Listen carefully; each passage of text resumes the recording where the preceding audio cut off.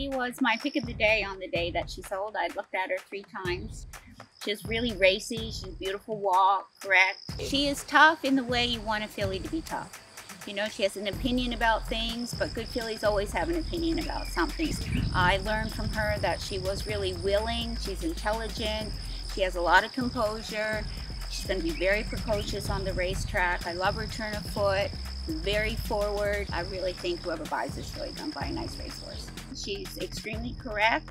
She's got a beautiful hind quarters. She has nice action across the ground. There's no wasted motion. She's very fluid, very fast, probably the fastest filly in the field. And so I like all of those things about her. I like her whole overall attitude. This filly, I think, is the pinhookers are going to like because she's compact enough. I think the end users are going to see a real racehorse in her. So I think when I take this filly over there for book 2 that I'm not going to lose one part of the clientele versus the other.